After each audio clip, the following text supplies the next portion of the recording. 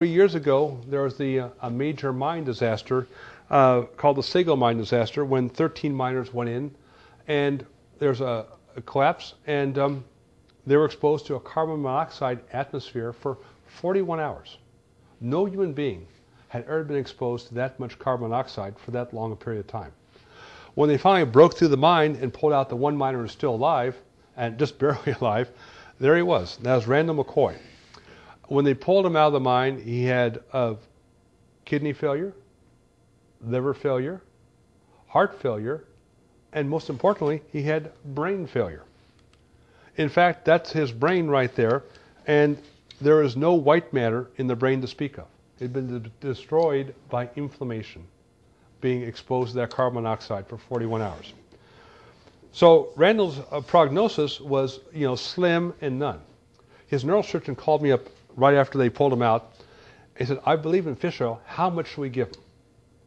I said, "You're going to give him a lot." He said, "Well, how much?" I said, "About 15 grams a day." He said, "Whoa, whoa, whoa, whoa, whoa. That's a lot." I said, "He's not going to die. I guarantee you." Because we'd already done studies with kids with ADHD, and they were doing fine at that level.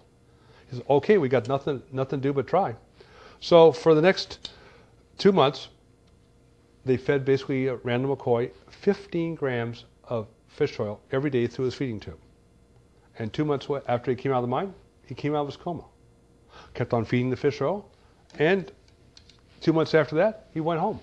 And here's some of the commentators, who would be Sanjay Gupta or Anderson Cooper, say, "It's a medical miracle." Well, that's fine in the 12th century, but we live in the 21st century. It wasn't a medical miracle. It was aggressive use of basically nutrients to reduce inflammation in the brain, in the heart, in the liver, in the kidney. And here's Randall about 2 months later after that.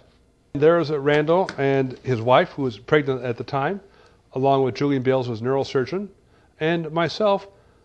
And basically, he was in pretty good shape. The fact they had a healthy child, now they've had two, says everything seems to be working pretty well. So it wasn't a medical miracle. It was basically a very lucky phone call I got from Julian to say how much fish oil and what quality fish oil should I use to rebuild his complete body, from the brain to the heart to the liver to the kidney.